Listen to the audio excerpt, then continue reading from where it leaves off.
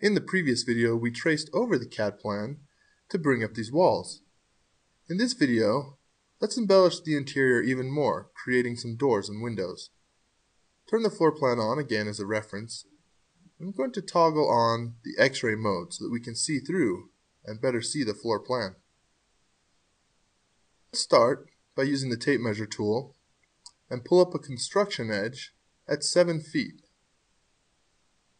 And then using the rectangle tool and referring to the CAD plan, I can easily pull up a rectangle that would be the door shape. At this point, you can toggle the X-ray mode off and double click to select that door surface. I'm going to copy it. You can do that through the edit window. You can copy and paste, or you can use the keyboard shortcuts. Control C for copy, Control V for paste, or if you're on a Mac, Apple C and Apple V. We're going to paste this, and you can see that it actually aligns with any surface we touch it on, which makes it very quick to put this around. Again, using the CAD plan as a reference, move this down into place, and then use the scale tool, always referencing the CAD file, and we quickly have that door. Of course, we're assuming all these doors are the same height, but they're not all at the same width, and that's where it becomes very easy to copy and paste this one shape, then move it down and use the scale tool to adjust the width of the door. And this will work for us on all the interior and exterior doors, making it very quick to work our way around and cut these doors through the interior walls. Essentially, this is the same process again and again. We created the one door at the correct height,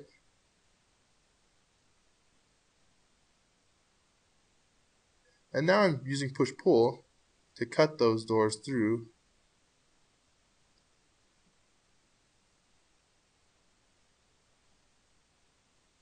Paste again.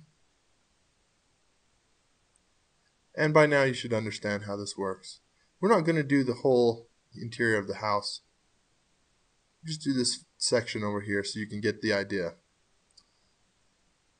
See how quick and easy that was, and we could work our way around, of course, and finish the other doors. In this case I can't see, so I'll use the X-ray mode to be able to move the door into place. Toggle X-ray off, and I can push-pull, erase the extra line. Works great. It's the same method that we're going to do for windows. Again, use the CAD plan as a reference.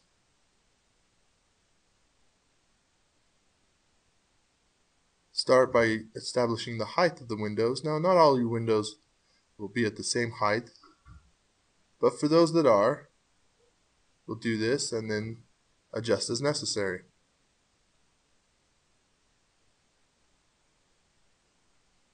So pull up two construction edges, and then just draw a rectangle. I'm not even going to worry about how wide it is because I can use the scale tool and reference the plan to quickly get the width I need. Erase those, double click, and copy that surface. We'll move around to another window and paste it. Now, unlike the doors that we didn't have to worry about the height because we could just paste it and put it on the floor, in this case we will. So I'll grab that corner, move it over here, scale it so that it's correctly the correct width. But for the height, I'll start moving it by that bottom corner and just press the up or down arrow key to lock it in the blue direction and reference the last window that we created. So it doesn't matter where we place it on the wall. Start moving it from the corner, press the up or down arrow key to toggle inference lock, and we can reference the last window. So it's a very similar process to creating the doors, and again, very quick and easy to do. That's all there is to it, really. Now you could come back through and start building out doors and windows, sills and frames. But for using the CAD plan as a reference, you can see how quick and easy you can start creating these models and building them out, interior and exterior,